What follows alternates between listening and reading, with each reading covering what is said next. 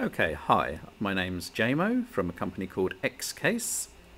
You can find us at www.xcase.co.uk. Please take the time to have a look at our website and maybe join our Facebook.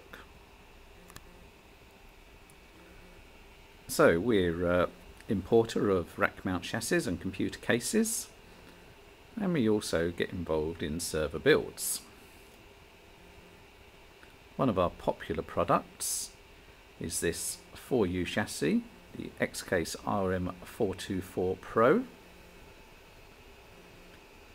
And this particular version has an expander backplane. A lot of people are still getting confused about expander backplanes and what you can do with them. We've also got a JBod on the same setup, and again people can get confused about this, so I thought it'd be a good video to go over both solutions. So there's a few videos already on the 424 Pro, so I won't go over the chassis too much other than say that it's got 24 hot swap bays at the front, comes with 120mm temperature controlled fans.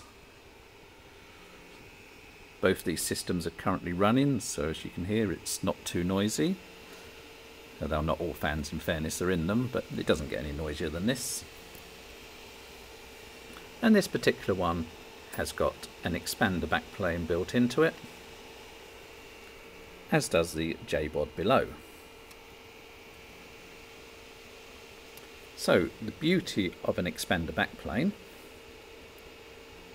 is, well, it saves your money. Whereas before, to run 24 drives, you'd need a 24-port RAID card, or say a 16-port HBA and an 8-port HBA, or some other setup. You can run all 24 drives off a single 4-port RAID or HBA card.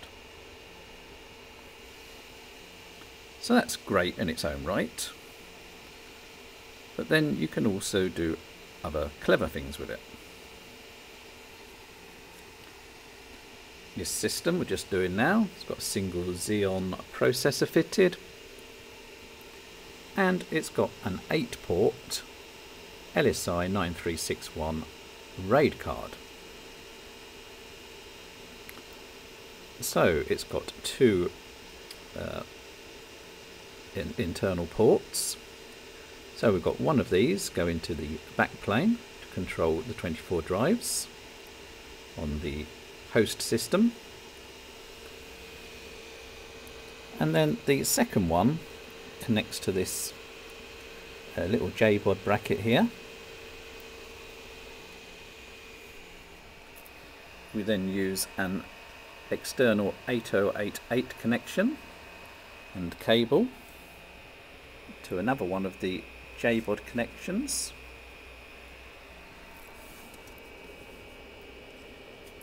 which then connects to the JBod's backplane. And so box A can not only see all 24 drives from the RAID card, it can see all 24 drives of the JBod. So the advantage of the JBod obviously is that you don't have to buy the motherboard and the processor and the memory, and so it's a far cheaper solution. And taking into account this is just an 8-port card, which is far less money than a 24-port, controlling both boxes. So to give you a brief idea how it works, in bay 23, top right here, I'll just put a hard drive in,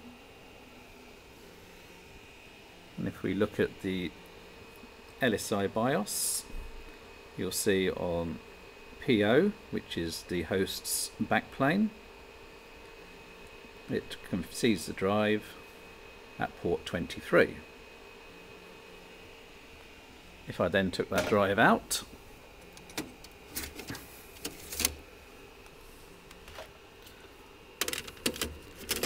plonked it in drive 0 of the JBod,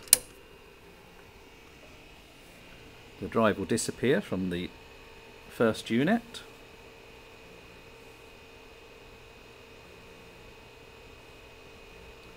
And hopefully, shortly, there we go. See, instead of PO now, it's P1, so that's the second backplane.